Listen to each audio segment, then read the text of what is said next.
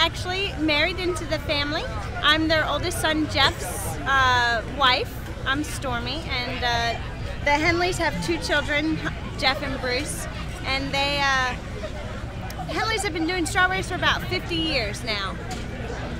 And they started out with my father-in-law trying something and went to go and sell to the local stores, but people decided they wanted to come and buy, and he sold more quarts down a row with people picking than he was able to sell to the stores. So he took the rope off the whole field and turned it into a U-pick field from then on out.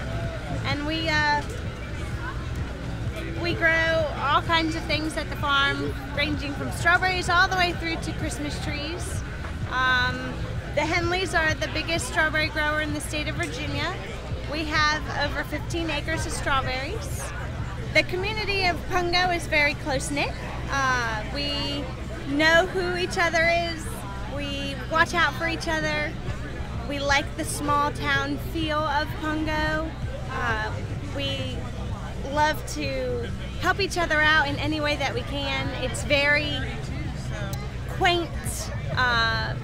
The less people out here because it's an agriculture area, and it's a wonderful place for us to raise our kids, and they learn all about agriculture and work the farms, and it's a small town family community, and it's very lovely.